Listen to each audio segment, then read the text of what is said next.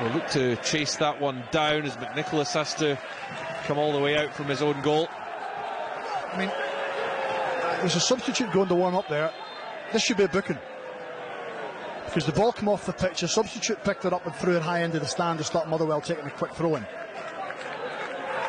I would expect him to be booked on this occasion for ungentlemanly conduct. It is indeed. I think that's Max Mata over on the far side, who certainly will play some part in this game. He's an important player for Sligo Rovers. A yellow card. We will await confirmation of that just to make certain.